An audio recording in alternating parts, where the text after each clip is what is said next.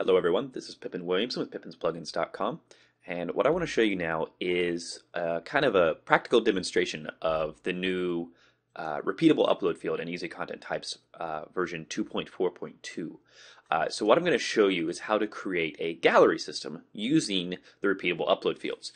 What we're going to do is we're actually going to attach it to the events custom post type that we actually created in the previous section to this displaying content with Easy Content Types series. So we're going to simply take our event system that we have here, that we created in the creating a simple event system with Easy Content Types, and we're going to expand it a little bit so that when we click into a single event, aside from just having the content of the event, we're actually going to show a gallery for that event, some photos for that gallery as well. So we have all these different events right here, and we're going to add a photo gallery to them. So that's actually really easy. So let's just go in here. As long as you have Easy Content Types version 2.4.2, which was made available this morning, you have a new field type called Repeatable Upload. So let's add a new field, and let's call it Event Photos. Upload photos for the event, and let's add the field. Okay, great. So we now have the Repeatable Upload field. So let's go to our events and let's take a look at them. So we've got this event right here called Potluck Dinner. And we have all of our information here. And we have a new meta field called Event Photos. And you can see it's got an upload button and it also has an Add New button. So if we click Add New, you see that there's a new upload field. And we can do that multiple times if we want. So let's upload an image for the first one.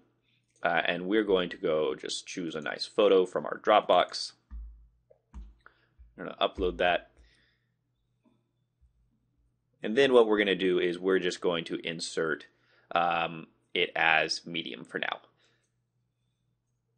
Okay, there we can see the URL. Now we're going to upload another one. And something to note with this upload field is that when you insert the image, it is going to insert as the chosen size that you've selected here.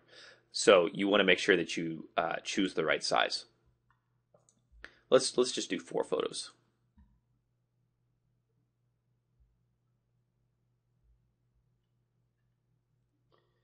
So we're going to add in that other one, and now we're going to do one more.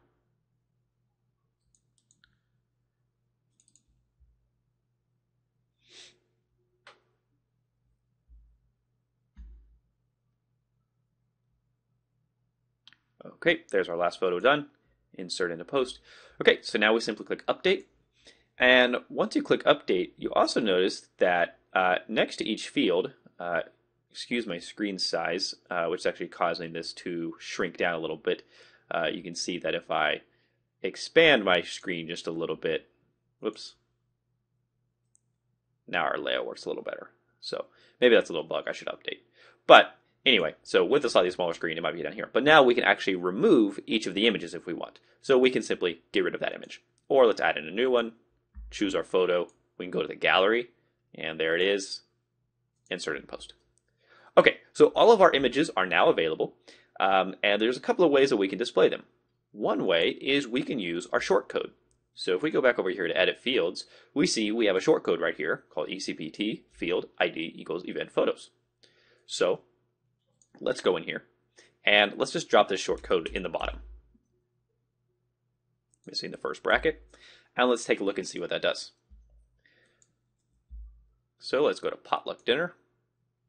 Okay, so the first thing it does is that it actually just outputs the URL. Well, that's not necessarily what we want to do.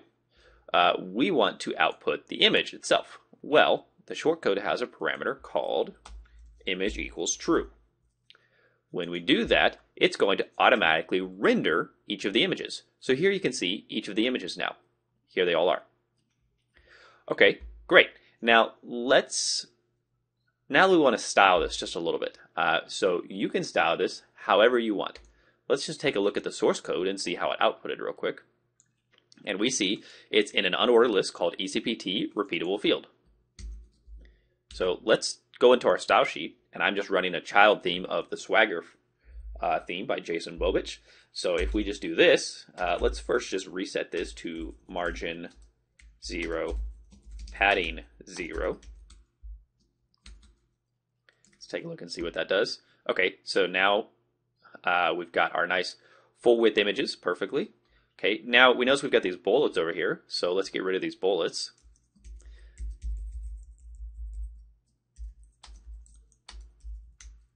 Let's actually just display them as a block element.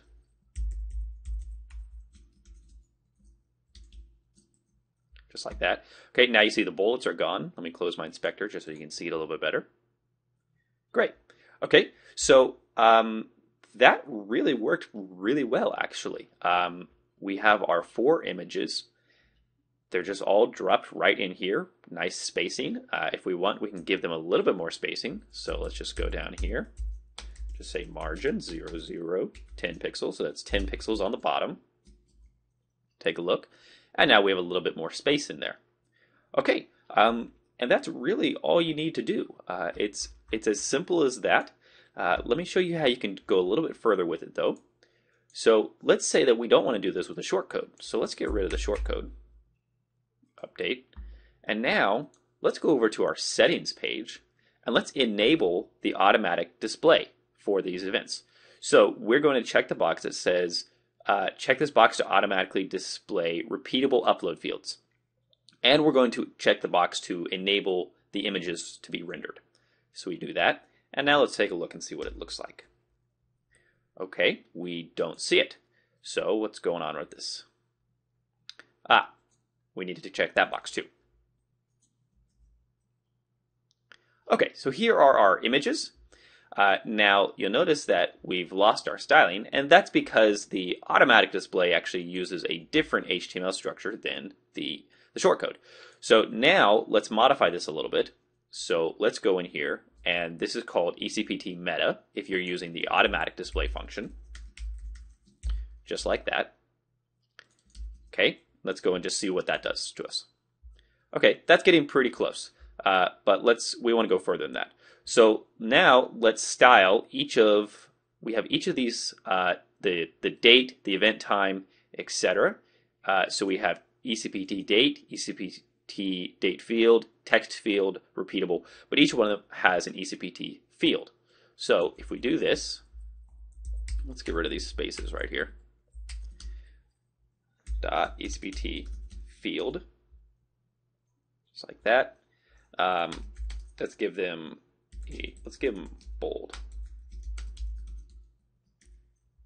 Okay, there we go. That works nicely. And now what I want to do is I want to make sure that everything inside of those elements is not bold. So any text, etc. Okay. Oops, that didn't work.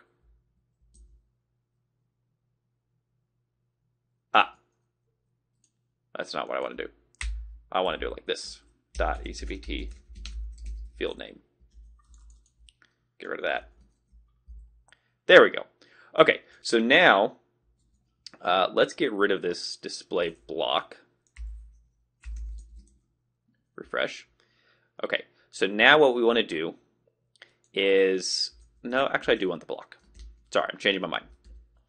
Okay, so now let's go in here. We want to actually make the images render well. So we go here to the repeatable upload field, and we see that we have a new list called ECPT repeatable field values.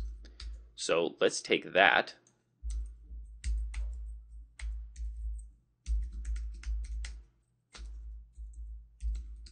And that is the unordered list. So we'll give that a margin of 0, a padding of 0. Having a problem with these spaces here. Okay, and now let's go in here and set these list items to display block. And let's take a look and see what that does. Okay, so now that's getting really, really close to the way that our shortcodes worked.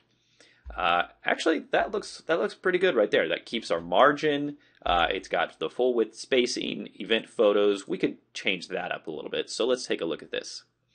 Event photos, that's ECPT field name, that's a div. So let's just go in here and say field name, let's just give it a margin. this. Okay, there, that's a little bit better of a margin. Now, we want to fix this one up here. That should not be. No, we'll leave that for now. That's fine. Okay, so there you go. That's how you can create a really basic photo gallery with the repeatable upload field in Easy Content Types. It's a piece of cake. It's one field that you can simply add as many photos as you want. You can display it with a shortcode, as we did originally, or you can display it with the automatic display function here in settings.